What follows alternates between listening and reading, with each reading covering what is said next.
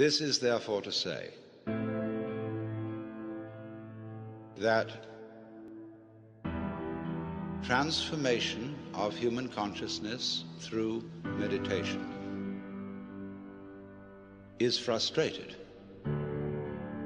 so long as we think of it in terms of something that I myself can bring about by some kind of wangle, by some sort of gimmick.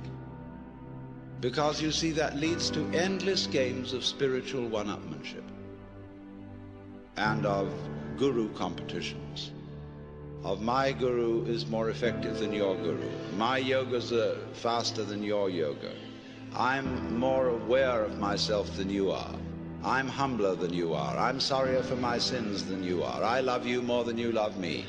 This interminable goings-on about which people fight and wonder whether they are a little bit more evolved than somebody else and so on. All that can just fall away. And then we get this strange feeling that we have never had, you see, in our lives, except occasionally by accident. Some people get a glimpse that we are no longer this poor little stranger and afraid in a world it never made, but that you are this universe, and you are creating it at every moment, because you see, it starts now. It didn't begin in the past. There was no past. See, if the universe began in the past, when that happened, it was now. See, well, it's still now. And the universe is still beginning now, and it's trailing off like the wake of a ship from now.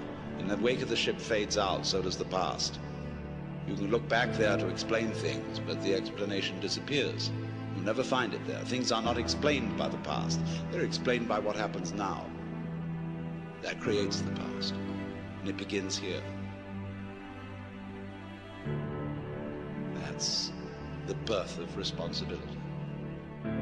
Because otherwise, you can always look over your shoulder and say, well, I'm the way I am because my mother dropped me.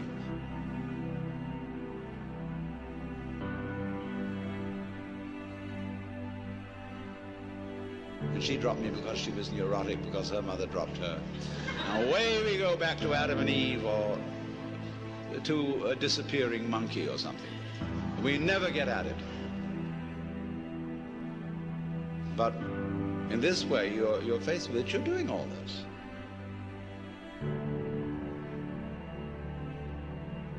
And that's an extraordinary shock. So, cheer up. You can't blame anyone else for the kind of world you're in.